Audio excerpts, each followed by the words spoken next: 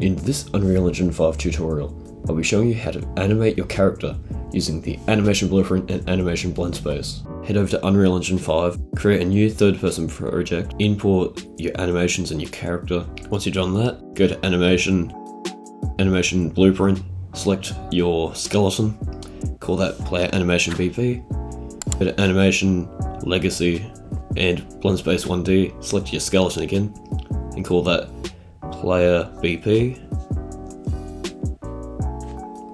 First, click on the Player Animation Blueprint, drag across, add a state. Let's rename that to Locomotion. Click on that again, drag off from Entry, look for a state, call that idle/walk/run. Drag off from that, add another state, and call that jump. Compile and save. Double click on jump and drag across your jumping animation. Click compile and save. Go back to locomotion. Click on the arrow. Promote the variable and let's call that is jumping ? Go back to locomotion, compile and save. Go to blend space, dragging the idle at 0, the walking at 300, and the running at 600.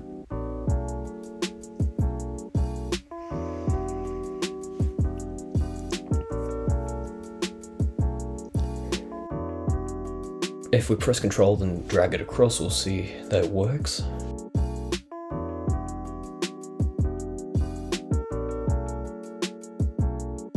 Click save, go back to Player Animation Blueprint, double click on that, drag across the player blend space into the result, compile and save, and then promote the variable, keep that as speed, compile and save.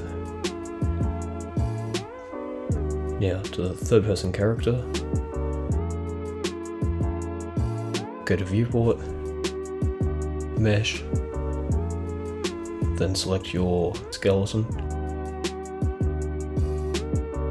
After that, select Player Animation Blueprint, go to Player Animation Blueprint, Event Graph, and then go to Try to Get Owner, and then drag off the return value and get velocity. Once you've done that, drag off from there and then get vector length. Drag off from the return value and get movement component.